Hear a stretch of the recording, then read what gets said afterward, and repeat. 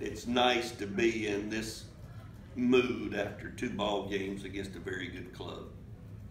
Today just happened to go our way.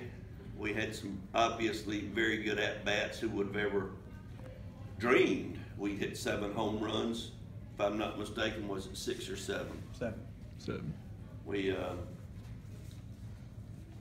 We got good pitching out of our starter Pollock until he ran into a little trouble, and he just needs to be put out there as many times as possible to learn when to throw a certain pitch to a certain spot.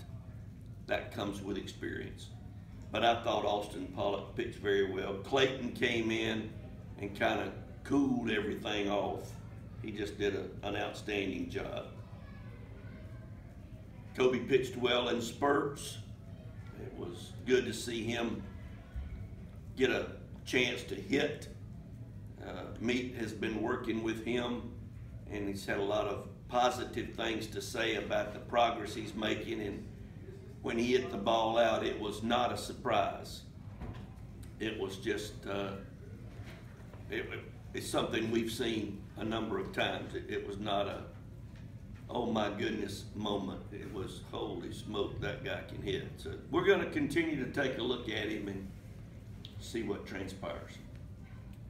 From your experience, when it comes kind of uncharacteristically struggling at the plate, does it often, and maybe not to that extreme, but with a kind of game like this where just everything's clicking?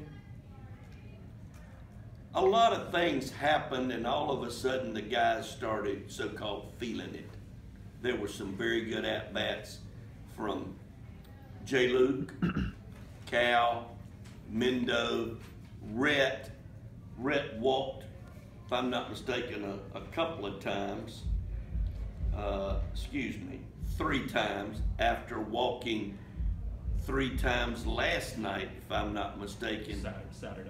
Saturday. Yeah. And that goes so far to helping us because he didn't chase stuff out of the zone trying to do too much.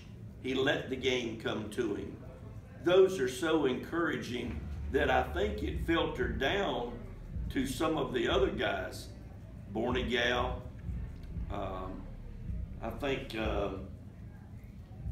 Stephen Wells had a career day. Gosh, 4 for 4, 2 bunt base hits, home run and a double. That's extremely impressive. He understands the game. He knows he's got to be ready to go Friday when we play in Boston. Coach, especially coming off the previous 2 series, how much confidence, especially, 20 hits tonight, how much confidence can a night like tonight give this team down the stretch? I think that the guys understand that it's still all about quality at-bats, and they can't go up there and chase stuff out of the zone. And our motto is basically, don't get yourself out, make the pitcher get you out. And that's what we did the last 2 days. Very pleased with our approach, and certainly, as I said, who would have ever expected 20 hits and 7 home runs. Following up on last night, do you have any idea about the weekend rotation and what's going to happen with Cole Sands out? Thank you for asking that now, because it's time to say exactly what we're going to try to do. Parrish on Friday. We'll go Van Eyck Saturday. Obviously, he will not be able to go all the way because of his pitch count. And then on Sunday, we'll go with Carp. 2 guys in Cal and Drew who've been kind of at the forefront of those struggles somewhat of late. For them to break out, not just have games, but have, Cal homered twice, Drew had 5 hits. How much can that do for them? Drew hit 5? It was 5 for 6. Wow. I got 5 in a week one time. That's something that they spend a lot of time together.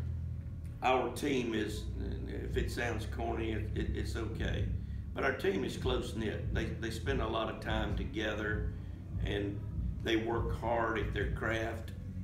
To see them both have big games like this shows me that their leadership is shining, because that's what it takes to be successful, is hard work.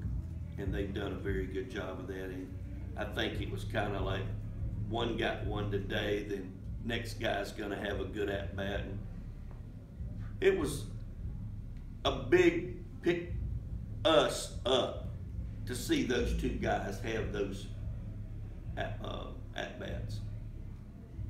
Coach, just as far as the midweek series go, I mean, you had the pitching steal the show yesterday, obviously hitting steal the show today. I mean, and you kind of talked about it already, but what does that do kind of heading into a weekend series? When you guys did struggle, I mean, you had the 5 straight losses up until yesterday. What does that do just kind of confidence-wise? We needed something like this, having played, you know, a very good Florida team and then a very good Duke team, and we were looking for something to pick us up.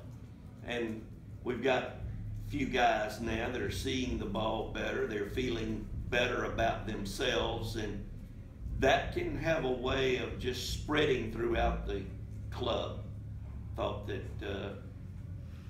a lot of good things happened as a result of leadership of guys that have so-called been there. Let's just hope that we can continue, because we know with what we have left is as challenging as at any time that I've been at Florida State. When you're talking about, you know, playing BC, Miami, Clemson, NC State, that's challenging. Coach, I know it's not until Saturday, but just your overall thoughts and the team's thoughts on getting to play Boston College at Fenway Park. They did everything they could possibly do to not bring it up, not talk about it. But I can tell you right now, all they're wanting to do is get in Fenway and experience something that every young player desires. And I'm excited for them. I'm proud that I am a part of Florida State baseball, and we were asked to participate in this game. It's a credit to this university, and we're looking forward to competing. Boston College, their record may not be impressive, but I know Mike Gambino, and I know how hard they work up there. We've got our work cut out. There are no easy teams in this league. We got our work cut out for us, but we're certainly looking forward to the trip. Good news, 50 degrees the first 2 days, 55 the next day. We're happy. Anything else for Coach? Okay, we'll get a couple players in.